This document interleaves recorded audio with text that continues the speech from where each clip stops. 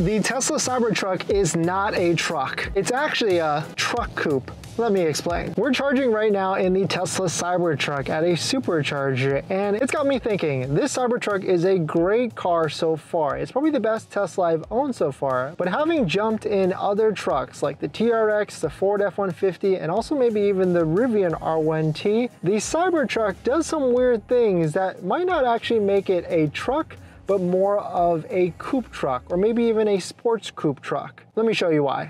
The first thing is the obvious. I mean, if you take a look at the shape of it, it's not made in any sort of way like a traditional truck at all. We've got a crazy front angle windshield that's super flat that makes it, I don't know if it's more aerodynamic or not, it most likely is, but it's got a different shape versus other trucks that go straight up and then to the back. On top of that, it sits much lower in this low suspension setup, which almost makes it like a sports coupe type of vehicle. Of course, it can get higher with the air suspension, all the way up to 17 inches to make it more truck-like, but it does sit a lot more lower than any sort of truck we've ever been at. If you watch the video where we compared it against the F-150 Lightning, even at the Tesla Cybertruck's highest suspension, it was still lower than the F-150 Lightning until we put the Cybertruck into extract mode. So the first reason is just the shape of the Tesla Cybertruck. The second reason why the Tesla Cybertruck is like a sport coupe truck is how it drives. It's got this steer-by-wire that's super tight. You really have to experience it to believe it, how well this truck drives with the steer-by-wire. A lot of people, when they get into the Tesla Cybertruck and drive it for the first time, they feel like it's effortless. And they also comment that the Tesla Cybertruck steering wheel, the Squircle,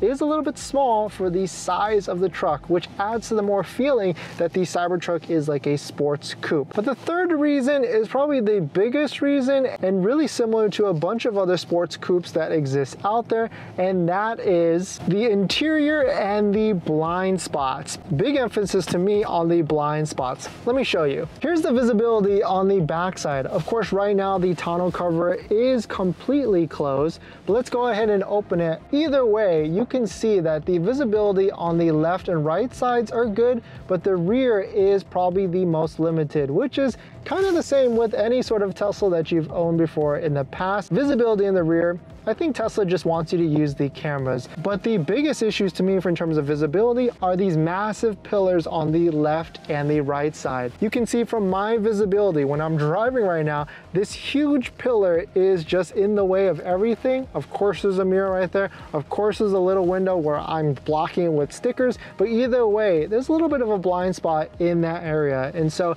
I think a great update would be better cameras in the front corner or front right corner, or even more cameras, maybe not better cameras, because the front camera, I use it a ton now because I don't know, or I can't see the distance, or I can't judge the distance in front of me as well. And here's the driver's side pillar. Of course, I've got a camera mount there, and of course I got stickers, but either way, you can still kind of see the effect that it's blocking on both the front left and the front right. Those are kind of my thoughts on the Tesla Cybertruck and how I actually think the Tesla Cybertruck is more of a sports coupe truck than a actual truck. Compared to like the Ford F-150 Lightnings out there, the Rams, the other trucks that actually exist. Those trucks, when I got into it, didn't really have visibility issues because those are real trucks. And so the Cybertruck is kind of this like weird in-between between like a badass apocalypse sports car truck and a truck that actually exists out there. But let me know what your thoughts on it down below in the comments, any questions you got, and also please hit that like button and hit that subscribe as well. See you in the next one.